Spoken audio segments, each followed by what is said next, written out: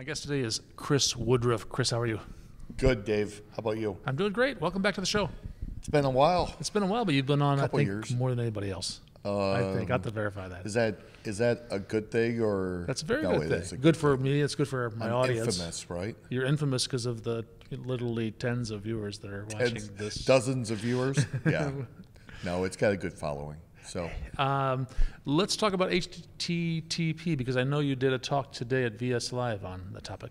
yeah, so most people think it's not a very exciting topic, but Well, I'm going to differ with you. Everybody knows it's important, right? Because Yes. we use it all the time. yes. Is that what you mean? Because they think it's mundane because it's so common? It's one of those things that everyone's heard of and everyone has an inkling of what it is, but most people don't really understand the language, what I call the language of HTTP. Okay. Yeah, I think that's fair. Yeah, so That's what we're here for. You're they going to don't teach us. understand what it can give. Especially, I talk about HTTP and then go into REST. Okay. And people don't really understand how to fully utilize HTTP for their REST APIs. Okay, and- let's. and You mentioned a web couple APIs. things here. Let's get some Okay. definitions. HTTP is what? Hypertext Transfer Protocol. Okay, transport, I think, but I could be wrong. Transport, yes. And so What does that it's- mean, though? Well, HTTP is the language that everything communicates on the internet.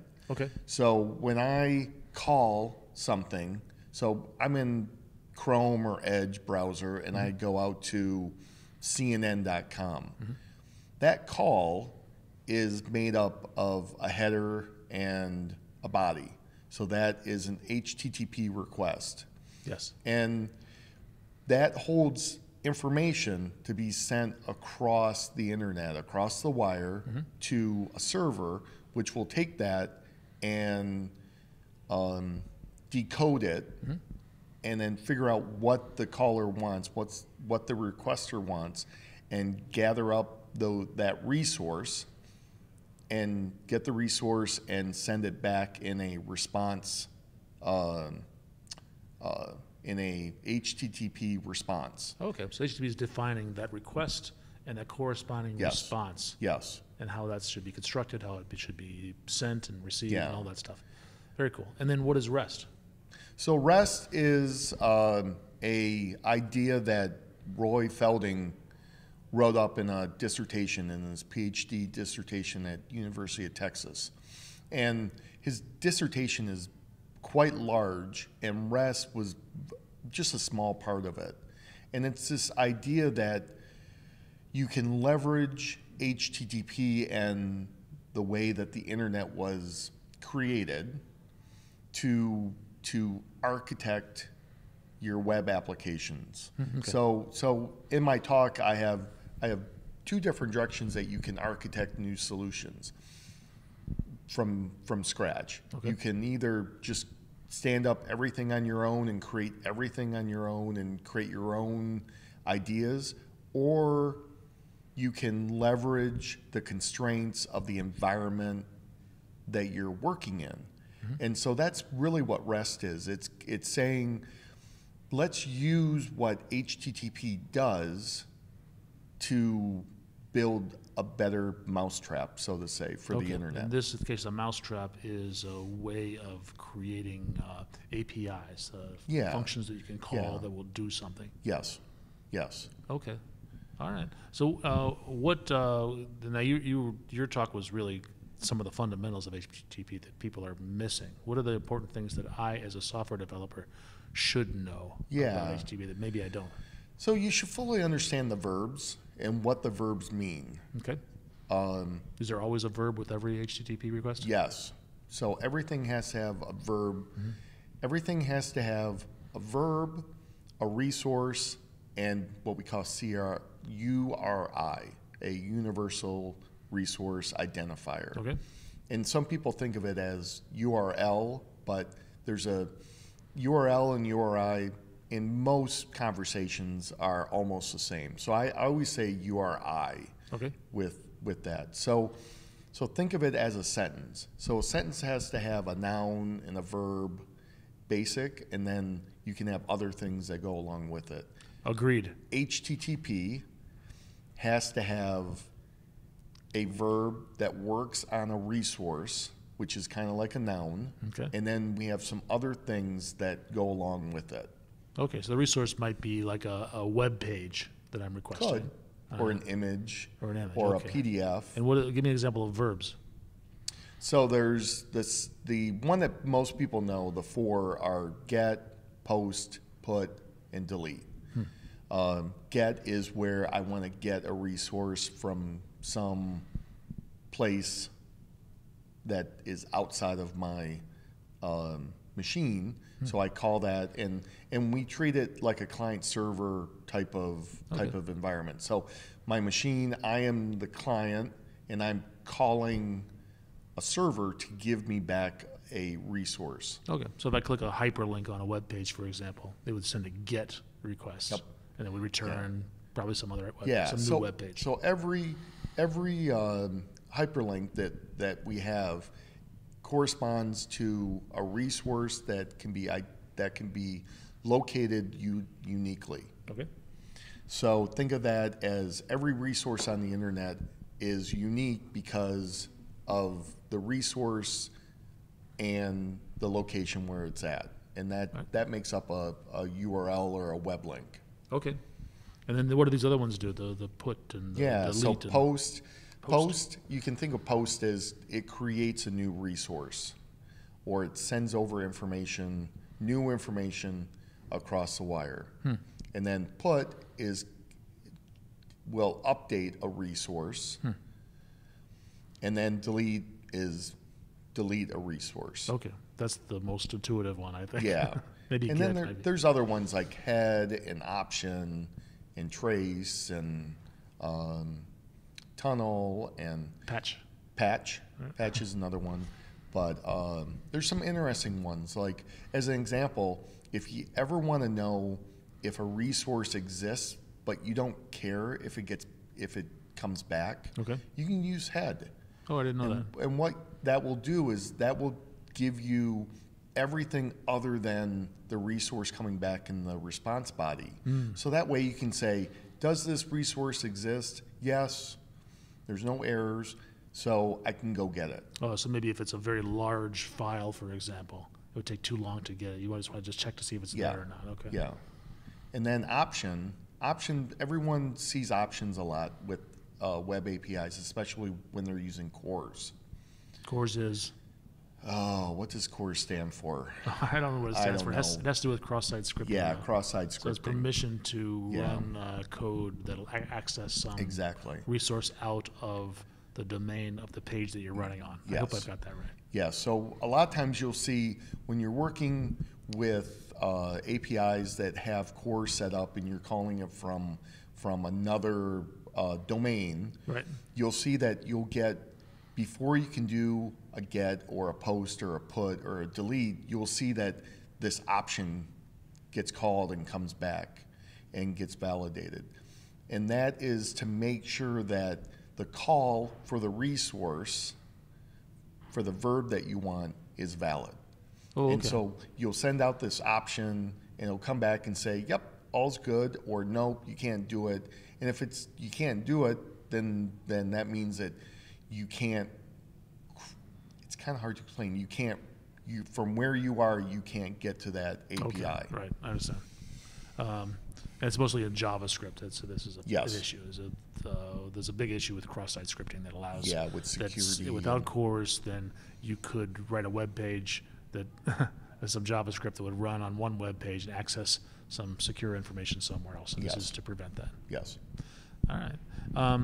So how do I use this information then when I'm building my APIs? Yeah. So let's also talk about HTTP response codes. Because they're the other part of this equation, this language. Yeah. So when we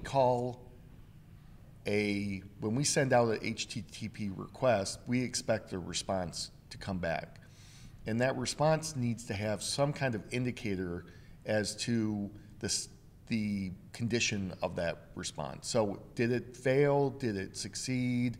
Is there any other steps that I have to do? If it failed, is it my mistake? Is it something on the server's side that failed?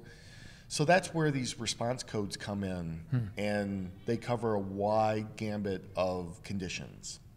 And they're broken down into 5 areas. So we have the 100s, the 200s, the 300s, and the 400s. The 100s and the 300s don't really get used very often, but it's the 200s, which are success and different types of success that are used a lot. 400s are failure. The user or the client has some kind of failure. Maybe they didn't set up the URL right, or they gave a URI that didn't go to a valid resource, or they're not authenticated to get to the resource. And then 500 is some type of server error happened. Okay. All right. So if I'm writing I'm writing an API, I want to check to make sure that I get a response back that's somewhere between 200 and 299, because those are all the good ones. Yes. If anything between 400 or above, 400 something or 500 something, that means there's a problem. There's a problem somewhere. All right. And why we do this is, when I call an API, I need to know when I get back what the response really meant. And it's kind of like if I asked you, how do I go to XYZ, and you tell me directions. And it's kind of like that. So I can come back and say a 204. If I delete a resource, if I say I want this image deleted on this server, and it comes back with a 204, what's that mean? I don't know. What does that mean? Well, it means that it was successful, but there's no content returned in the HTTP response body. Oh, I see. Yeah, because why would you want something to come back from a delete? Okay. It's like, I'm wanting it to be deleted. Now, for a GET, I don't want a 204 to be used, because a GET, I want that resource to come back in the response body. So for that, I want a 200. Okay. Now you're rattling these off because you've worked with HTTP a lot, but I certainly know how these codes. I knew 200, but there's a lot of codes I haven't memorized. And for most people, there's lots of web pages that they can look up. It's funny, there's even some dog. There's some images, some memes that someone created all these dog representations of HTTP response codes. Oh, really? So like a deleted dog, for example? Yeah, like deleted dog, or dogs in teapots. So there's tell me about the teapot response. Yeah, so this goes back to the 90s, and I don't know the full story, but there was some of the people that started out and worked on the first version of HTTP. There must have been a joke going around about someone, and there was something about that someone was a teapot, or I don't know the full story, but there's a response code. I'm a little teapot, short and stout? Yeah. Is that it? Yeah. And so 418, I don't know why that number was selected, but 418 is I'm a teapot response code. So you definitely want to return that information to your users, to your clients. I don't really know the condition to return that, but I think it was just set up as inside like an Easter egg. Yeah, I think it was an April Fool's joke is what I've read. Yeah, I don't know the backstory. Something like that, but no one uses it, but it's a valid, documented response code. Oh, you say valid and document. Who is doing the validation? Who decides that 204 is deleting and 200 is okay? And yeah, it comes from probably the W3C. Okay. The World Wide Web Consortium. Mm-hmm. Yeah. So I think the people that work on the HTTP spec. Okay. There's a committee that oversees it. I think that when they have a suggestion from someone to create a new response code, they probably take it under advisement and debate and say yes or no at the end and Right. and make it official. These are the same people that are deciding what are valid HTML tags and Yeah. things like that. Yeah. Yeah, I assume they're in some giant tower somewhere. In White Tower in with the middle, big beards. big beards and hoods over there, Yeah. over Yeah. their faces. Yeah, they could. They could. That's the image I have of Yeah. these guys. Yeah. Excellent. Anything else we should that's useful for Let's see. web developers? Well, so there are, I mean, REST has a lot of different constraints, and I won't go into a lot of them, but there are things like the constraints that Felding stated to adhere to a RESTful type of API is it should be client server, which is natural. Okay. Another big one that people don't think about is in this constraint is caching. Okay. So I've been burned by this in the past where we didn't think about caching up front, and it's hard to build in caching when you already have kind of everything set.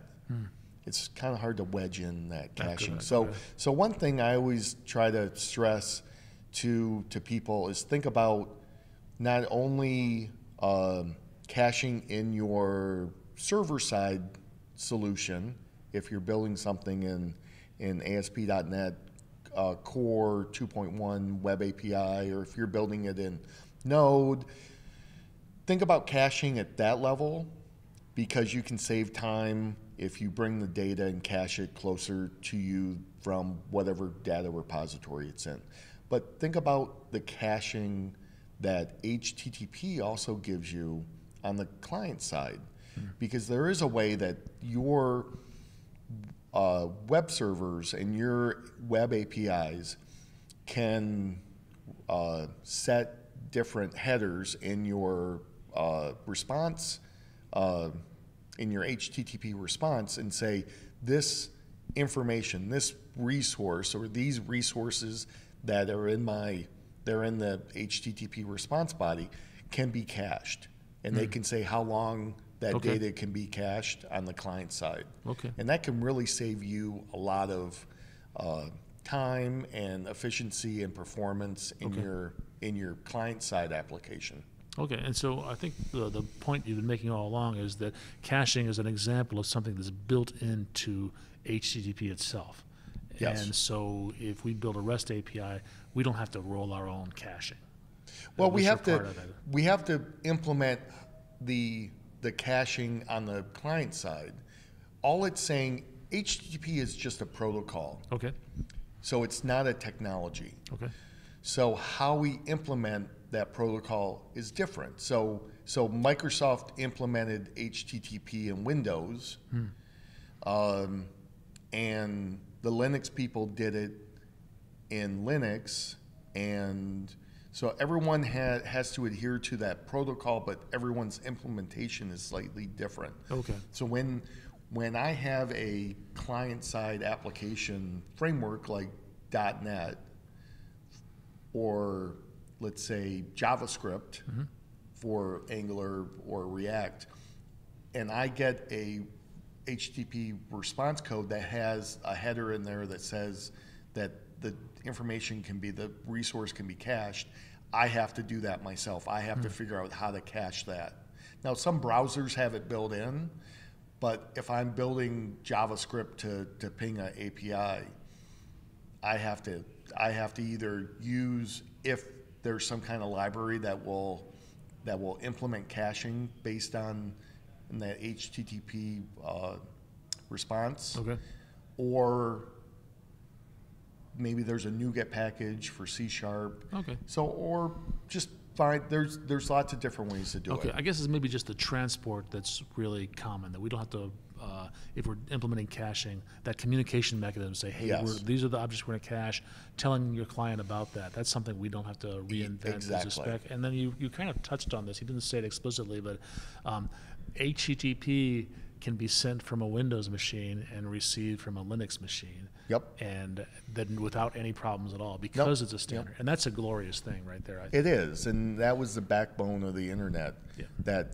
That we have all these protocols that that allow different machines to communicate with each other.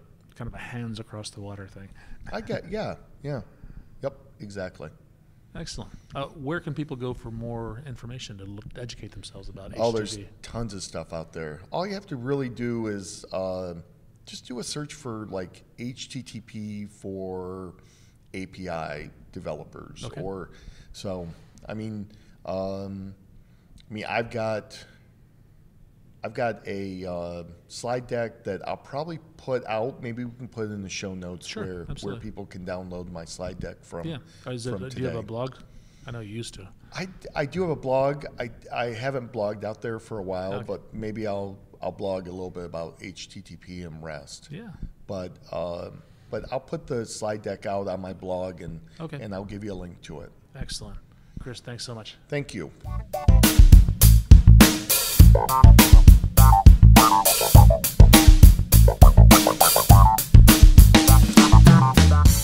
We don't have to have HTTP to communicate about technology with friends.